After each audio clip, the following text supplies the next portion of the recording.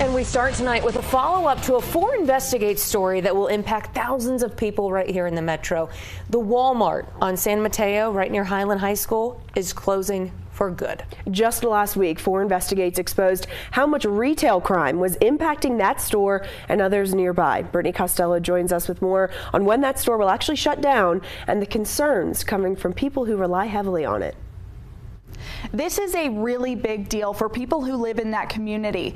Because transportation is an obstacle, many people walk to and from that store to get necessities. It started as a rumor, one we've been trying to confirm for months.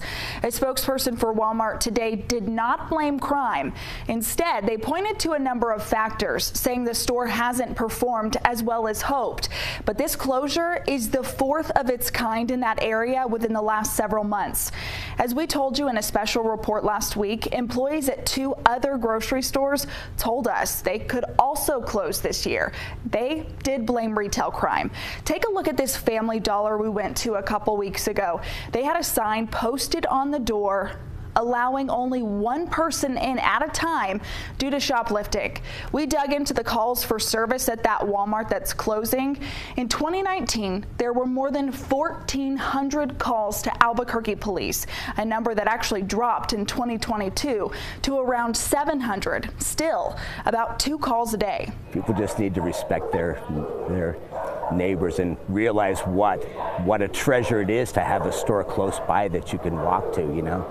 And it's just a shame that people aren't respecting these businesses. Now, people like Shane Young will have fewer places to shop. Not to mention Walmart was one of the least expensive places for groceries over there.